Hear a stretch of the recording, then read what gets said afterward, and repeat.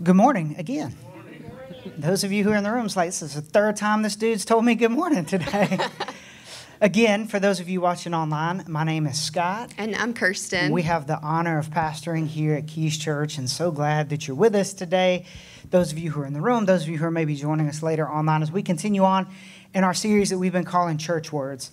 And we kicked off this series 2 weeks ago, because this is week 3. And the idea of the series is actually just really simple, very practical, is that we're looking at words that we use within the context of church that we hear that maybe we really don't know what they mean. And we just kind of go along with it.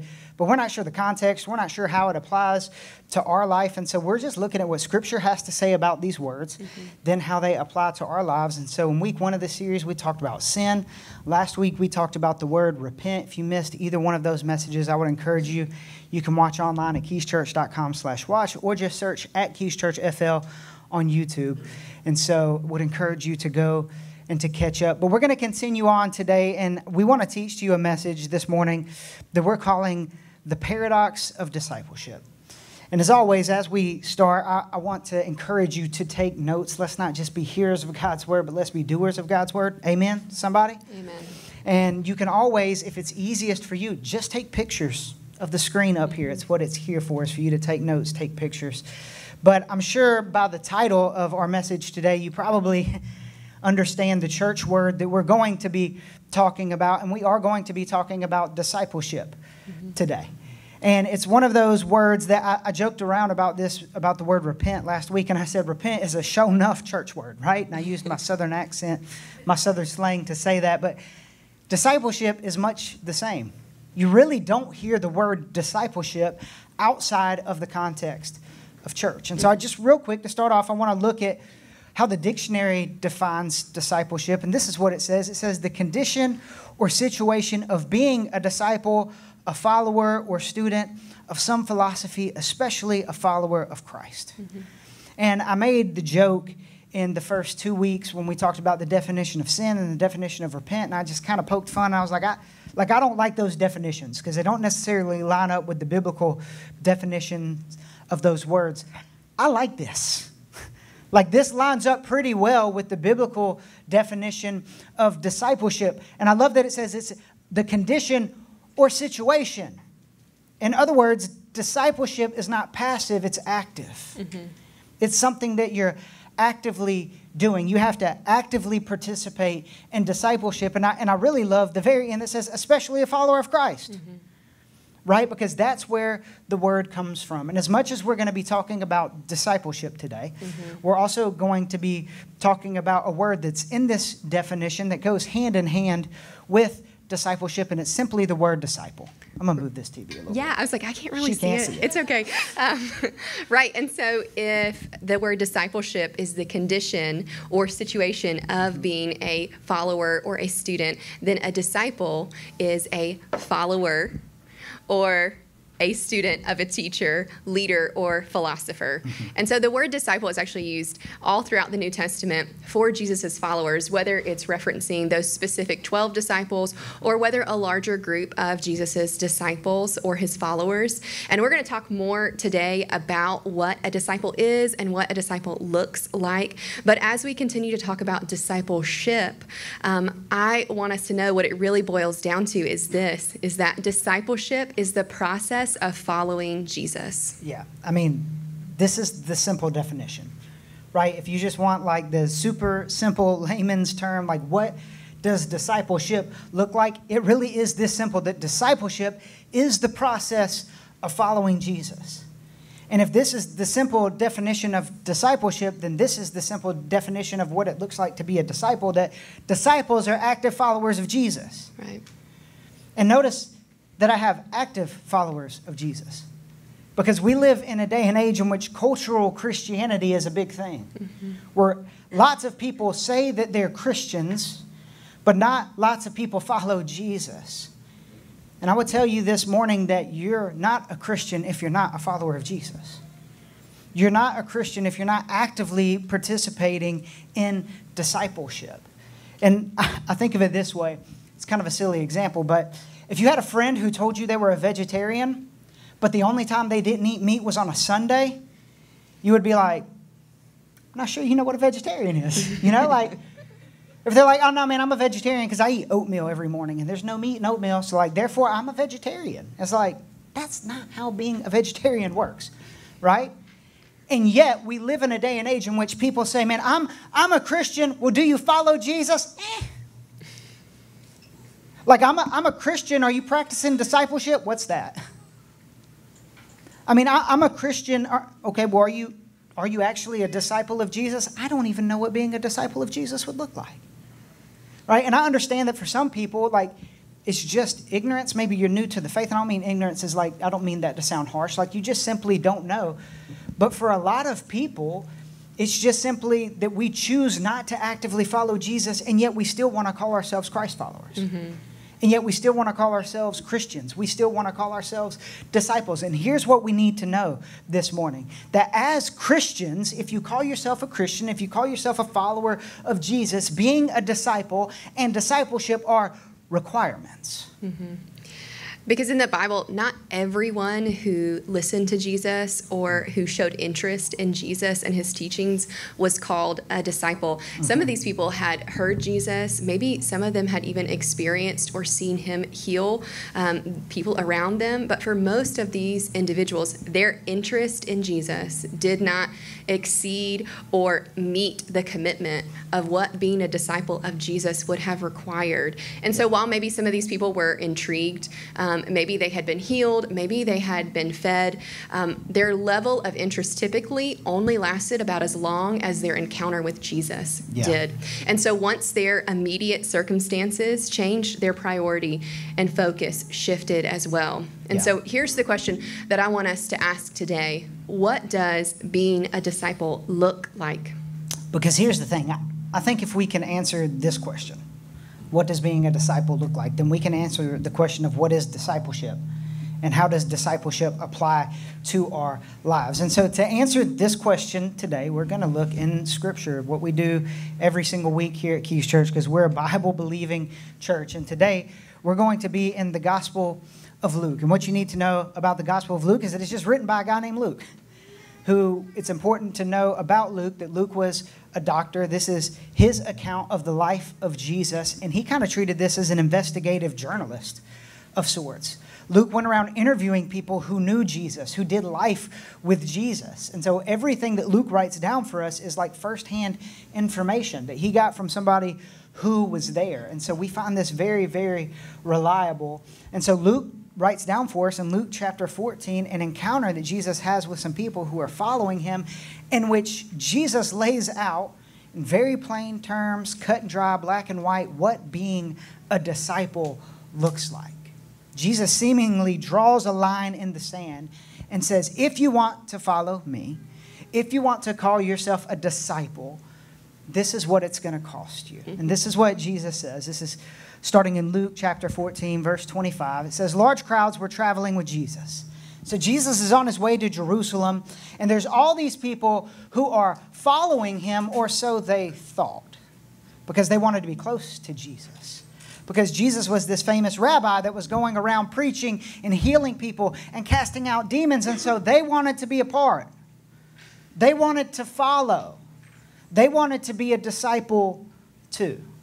And this is what Jesus says to them. He turns to them and he says, if anyone comes to me and does not hate father and mother, wife and children, brothers and sisters, yes, even their own life, such a person cannot be my disciple.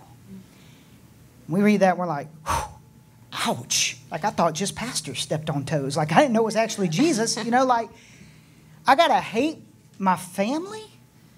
Like, I have to hate myself. And here's the thing. Jesus is using some hyperbolic language here, but it's for a purpose. He's drawing a line in the sand. He's saying, if you want to follow me, it's not as simple as just following me down this road to Jerusalem.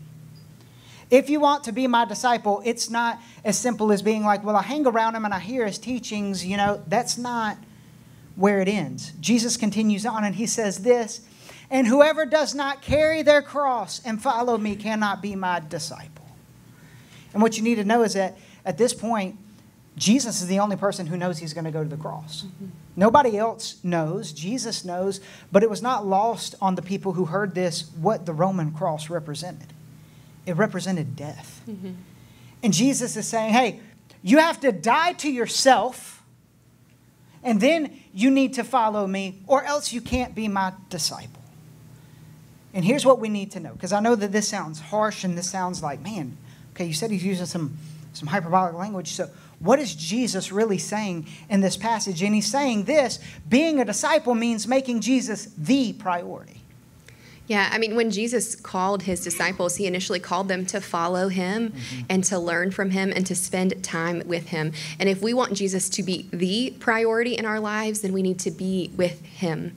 If I said to you, hey, I want to make a specific relationship in my life a priority, and you said, okay, great, Kirsten. So about how much time are you spending on or with that person, like on that relationship or with that person? And I said, maybe like 3 hours a month. I think that you'd probably be like, oh, that doesn't sound great. Like, hey, maybe, honestly, doesn't really sound like it's much of a priority to you. Yeah. And I know that seems super simplistic, but it is. Yeah. It honestly is us spending time with Jesus and making Jesus that priority more than the priority to scroll on my phone, which I am so guilty of. I just want to decompress and I scroll on my phone and I scroll on social media. Maybe it's your bank account. Hey, I got to hustle more. I got to make more money because it's never comfortable enough. It's never enough. Or maybe, hey, when I come home, I want to decompress, and so I'm going to spend several hours watching TV. And if we want to be able to make Jesus the priority in our life, we're going to have to put away and put down some things, because making Jesus the priority is a requirement if we want to be a disciple. Yeah, and we have to make him the priority. Notice I didn't say a priority. Right? He has to be the priority. He has to be first. That's what Jesus is saying here. And he gives this example to the people who are following him. And he says this: suppose one of you wants to build a tower. And let's say, for our terms, let's say building. I don't think many people here are trying to build towers, right? So let's just say building. But he says, suppose one of you wants to build a tower. Won't you first sit down and estimate the cost to see if you have enough money to complete it? Like, aren't you first going to budget? Aren't you going to check your bank account? Aren't you going to count the cost? You're not just going to go and start building the tower and hope that you have enough resources to make it happen. Nobody does that. That's not wisdom. And Jesus says, no, you don't do that. He says, for if you lay the foundation, but you're not able to finish, everyone who sees it will ridicule you. Some translations literally use the word mock, make fun of. Look at you as somebody who doesn't make good decisions, who doesn't practice wisdom, because they'll say this person began to build, but they weren't able to finish. Jesus is saying you wouldn't build a tower. We wouldn't build a building. You wouldn't start a remodel on your home. You wouldn't build a house and not first know that you have the finances to actually do what it is that you started to do. That's not wisdom. Jesus is saying you have to count the cost. And he continues on. He gives another example. He says, or suppose a king is about to go to war against another king. So there's about to be this war. Won't he first sit down and consider whether he is able with 10,000 men to oppose one coming against him with 20,000? The other army is bigger. The other army has more resources. I'm just not going to go into the fight without counting the cost, or else all of my men are going to die. Or else I'm going to lose my kingdom. We won't just lose the battle. We'll end up losing the war. He says, if he is not able, he will send a delegation while they're still a long way off, and he will ask for terms of peace. He's just simply talking about using wisdom. And in these two examples, what Jesus is saying is, hey, when it comes to being a disciple, you need to count the cost. Because this is what he says. In the same way, in what I just told you, those of you who do not give up everything you have cannot be my disciples. And that word everything in the Greek is actually the word pas, P-A-S, and it means all. And this is not hyperbolic language. Jesus is being very serious. If you don't give up all that you have, if you're not willing to give up absolutely everything, you cannot come and follow me. You cannot be my disciple. You think that you just want to come around and be around me because I'm a good teacher and I'm a miracle worker and I'm casting out demons. No, no, no, no, no. If you're going to come and follow me, it's going to cost you, and you need to count the cost. Right. And in Scripture, we see Jesus implicitly saying to count the cost. And for some people, the cost of being a disciple and being in discipleship was too costly, because discipleship is costly. It's not passive. It's an active thing that we do. Yeah. And I promise that there is good news, though. Even though discipleship is extremely costly, we also believe that discipleship is a paradox. And it's a paradox, yes, because discipleship will cost you everything, but we believe that discipleship in Jesus Christ is priceless. It is a priceless gift that we're given. And here's what we mean by that. First, what paradox is. And so a paradox is this specifically a self-contradictory statement that, when investigated, proves to be well-founded or true. And when Pastor Scott and I were writing this message together, he said, hey, so we're going to give the definition for paradox. And I immediately said, oh, yeah, it's two docks in the water. You just pull your boat up to whichever one you want. And so there's with the dad joke. I know. There's your Southern Mamaw joke for the day. Mamaw, M-A-W, M-A-W. Yeah.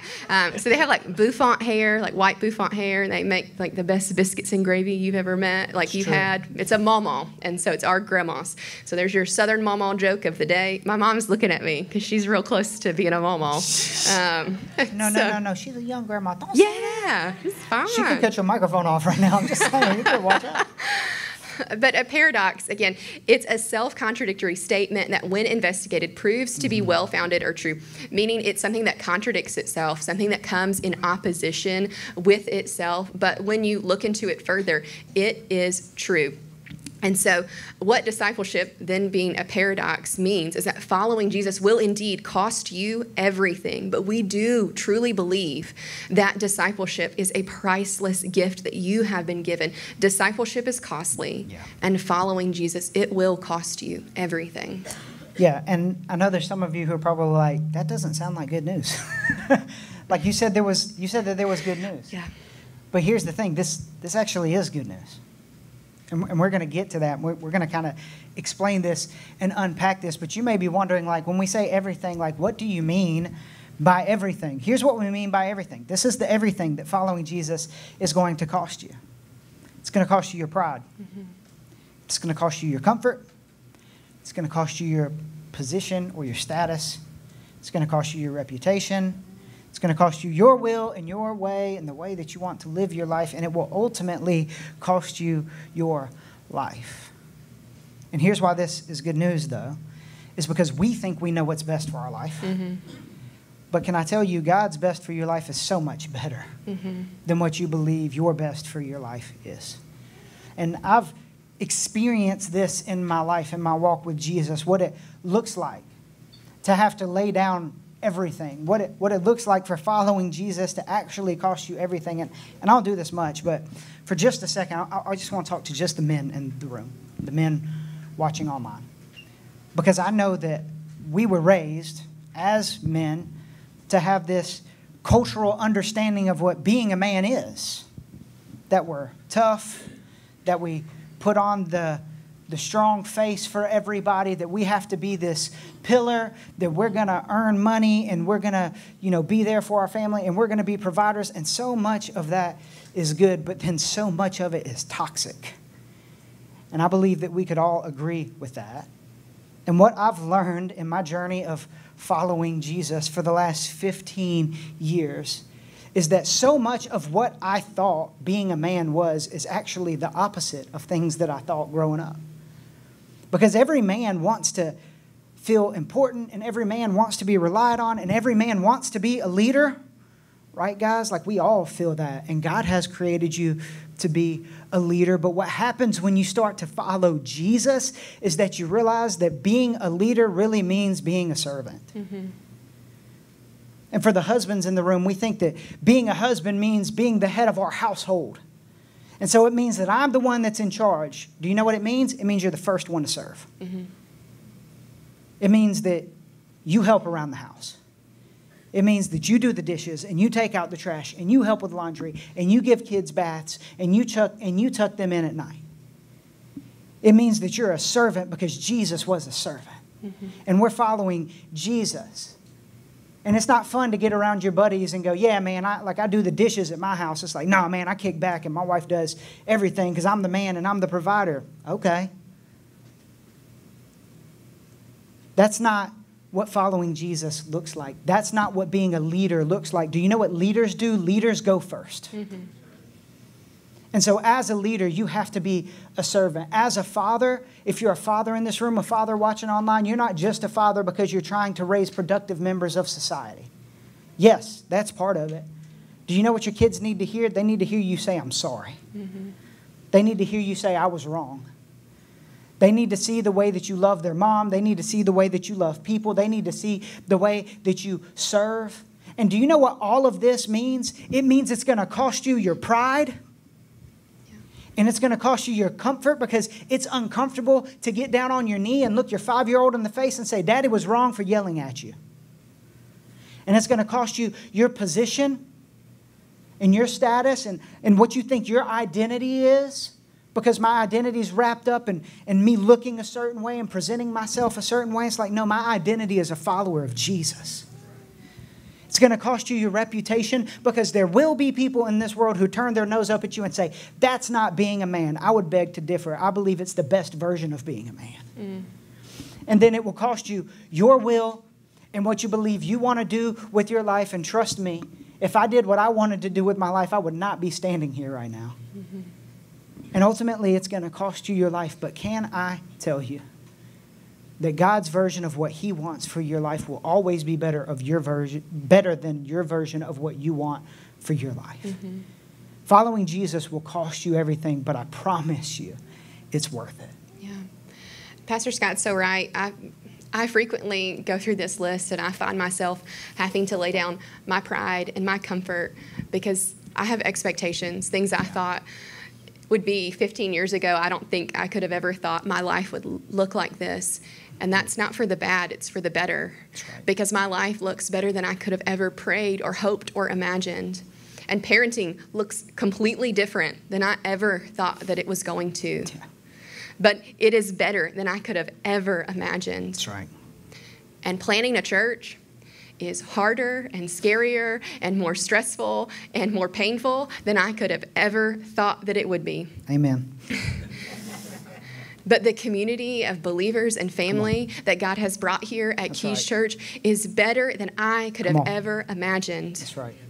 And so it is true that following Jesus and being a disciple of Jesus will cost you, but I know personally that it will make your life better because following Jesus will make your life better. And this is why discipleship is a paradox. Because, yes, following Jesus will cost you everything, but it's also true that following Jesus will make your life better.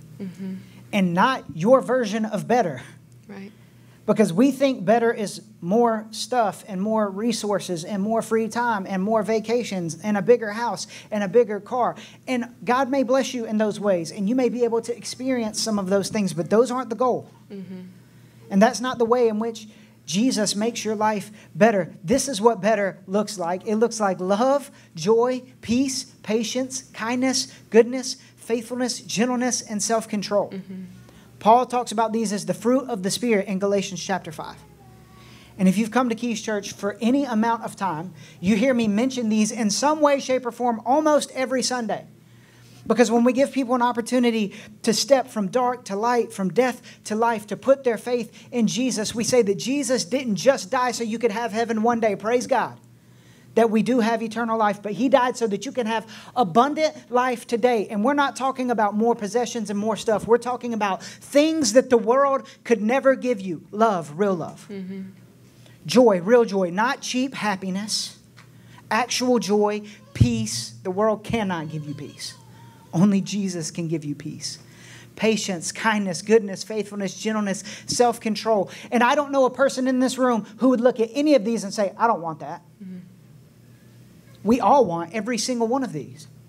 Everyone wants to be known as somebody who's joyful and full of love and as a person who they can go to because they're a pillar of peace and they're patient and they're kind and they're just a good person. They're faithful. They're gentle. They practice self-control. These are all things that we want. When Paul talks about these things, he says, hey, against these such things, there is no law. Mm-hmm.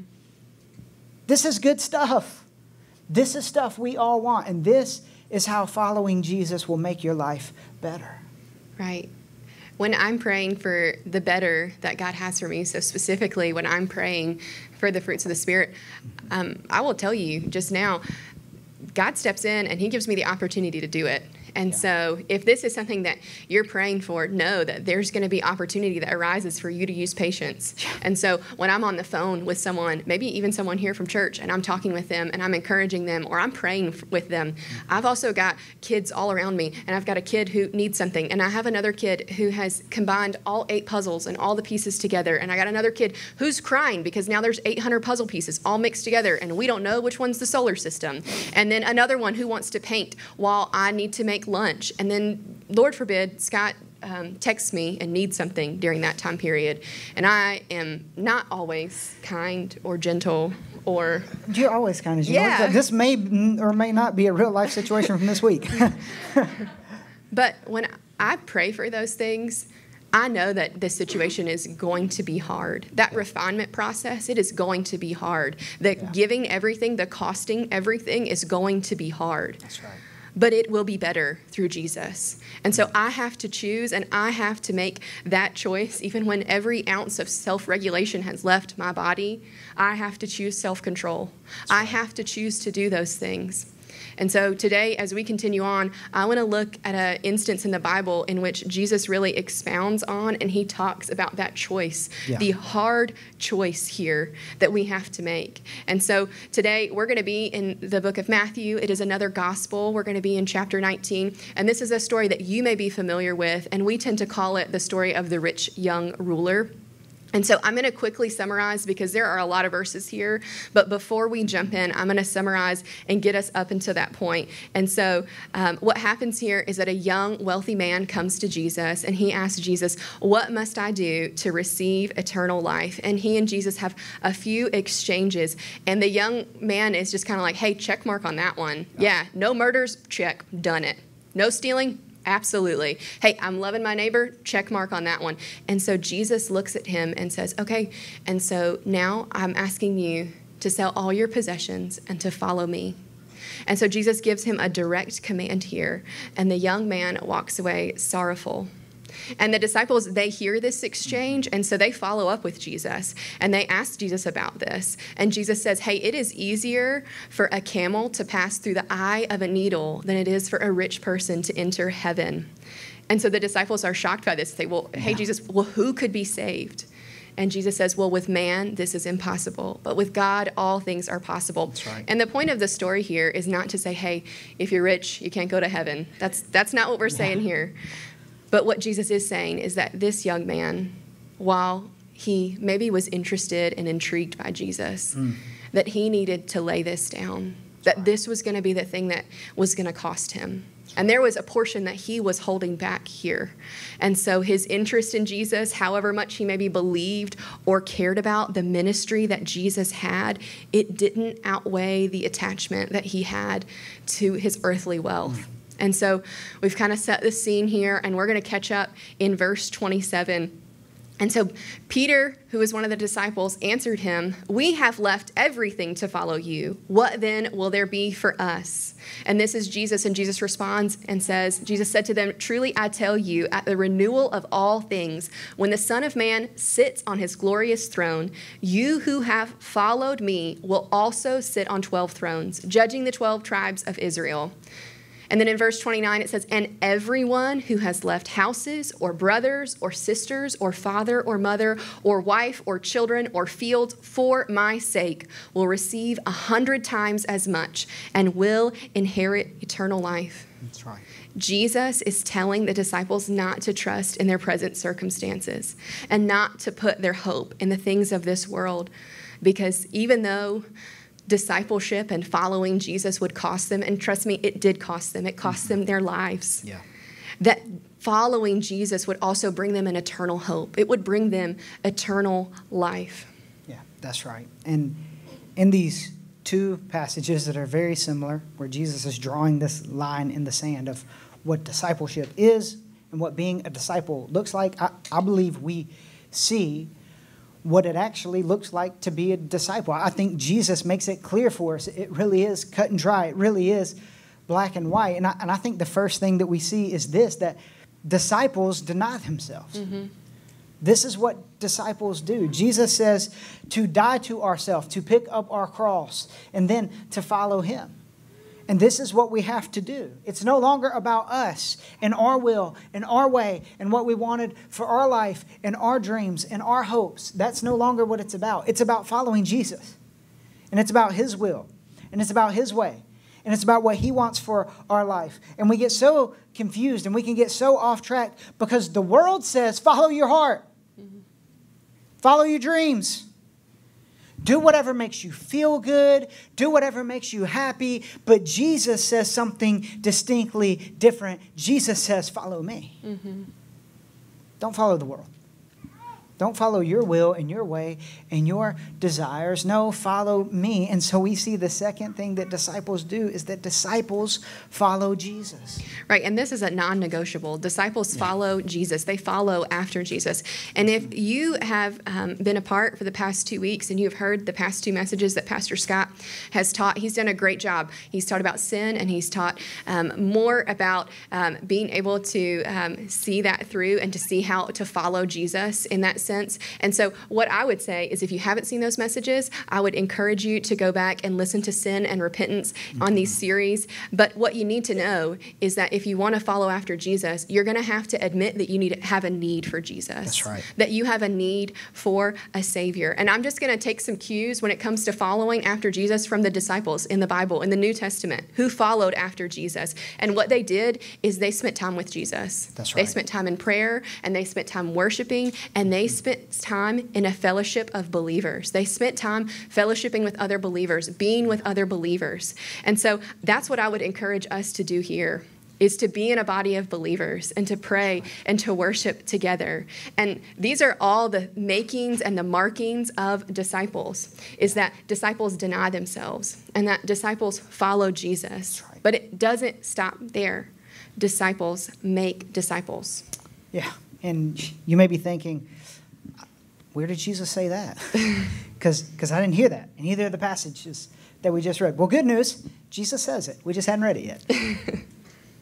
This is also a non-negotiable. Mm-hmm.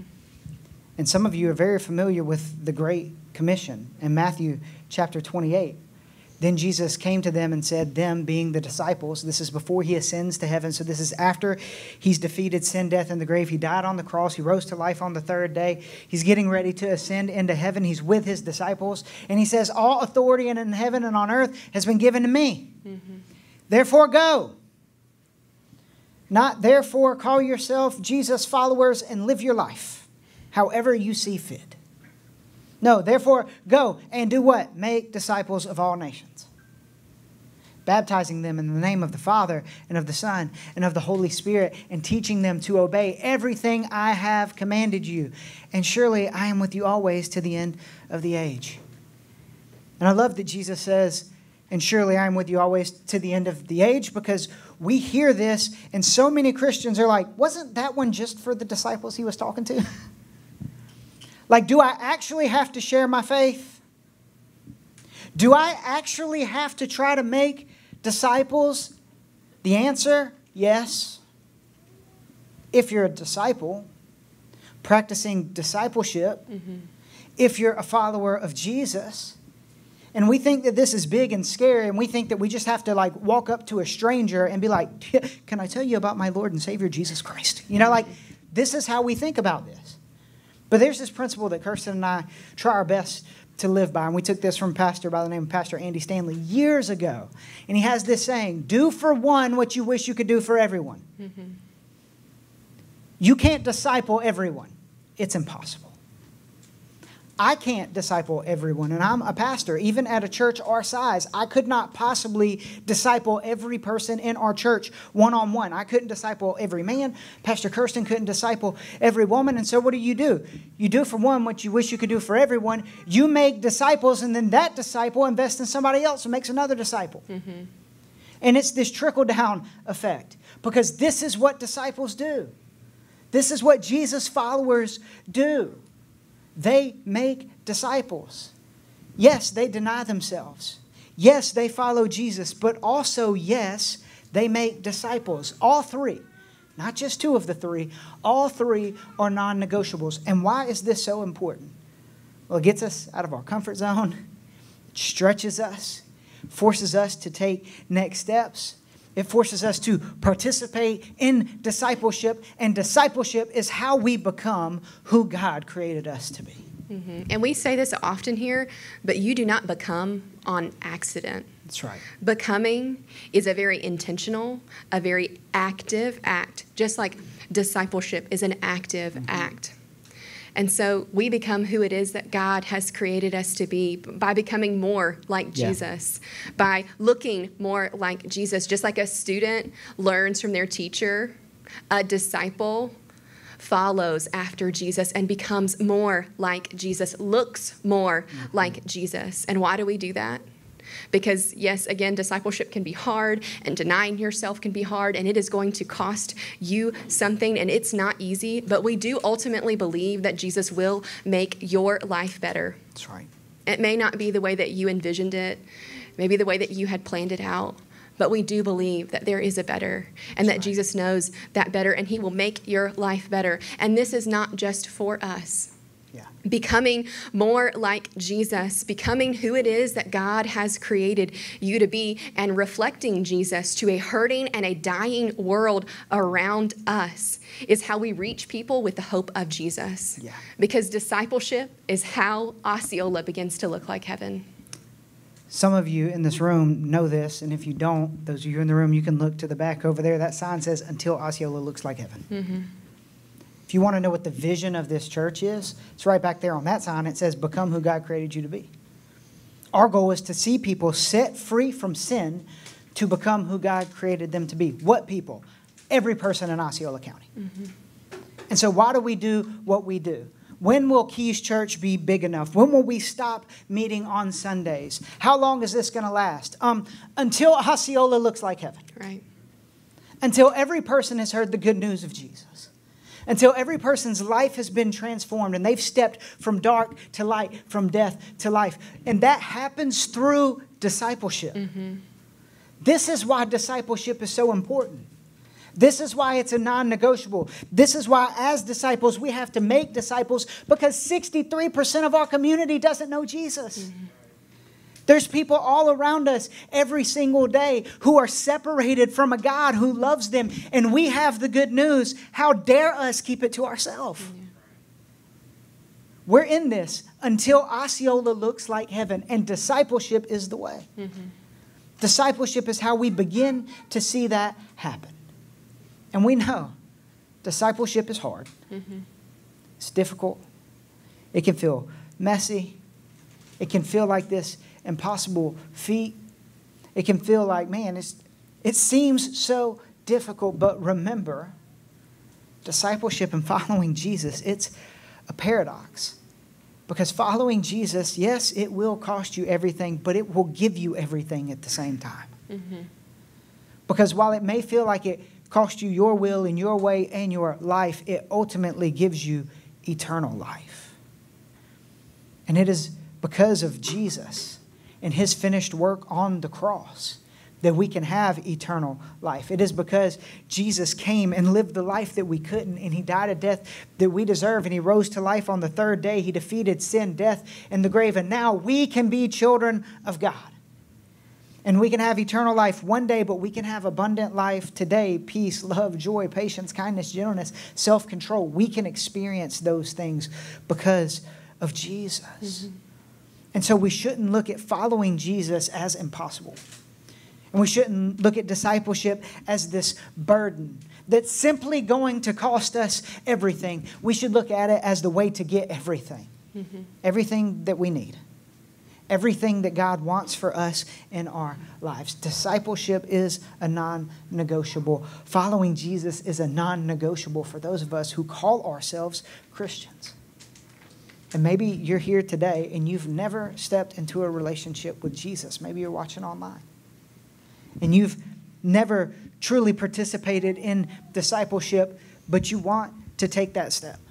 And you want to step from dark to light. You want to step from death to life. And you want to give your life to Jesus, to follow him, to be a fully devoted follower, to look more like Jesus, to become a disciple. I want to give you the opportunity to do that this morning. Will you pray with me? Father God, Lord, you are so good. We're so thankful to be here in this place today, God, to be able to worship you right now, Lord. I just want to pray for anybody who's in this room, anybody who's watching online, maybe listening later, who's within the sound of my voice, and they say, hey, that's me. I am ready to step into a relationship with Jesus, to make him my Lord and my Savior. Maybe there's somebody here today who realizes that they've just been calling themselves a follower of Jesus, but they haven't actually been following him. They haven't actually been practicing discipleship. Either way, today's the day, stepping into a relationship for the first time, maybe returning. Right where you are, I want to give you the opportunity to ask Jesus to be your Lord and your Savior. But just know that it's not a prayer that saves you. It's the posture and the position of your heart. But if you're ready to take that step right now, you can just pray something like this to yourself. Father God, I admit that I'm a sinner, and I accept your free gift of salvation. I believe that Jesus lived the life I couldn't, that he died a death that I deserve on the cross, but that he rose to life on the third day, that he defeated sin, death, and the grave, and because of him, one day I can be in heaven with you. God, help me to follow you to the best of my ability for the remainder of my life, in Jesus' name. God, for the rest of us, Lord, I pray that we would actively participate in discipleship, those of us who call ourselves followers of Jesus, that we wouldn't be intimidated or look at it as something that just simply costs us everything and is such a burden, but we would realize that it actually gives us everything.